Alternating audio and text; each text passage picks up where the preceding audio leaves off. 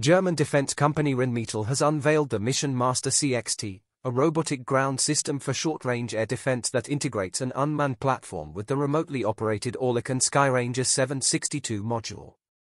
Designed primarily to counter drones, including FPV threats, the system also performs battlefield fire support and logistics roles. The Mission Master CXT can overcome various obstacles, including water crossings, and carry payloads up to 1 ton, adding logistic value to its tactical role.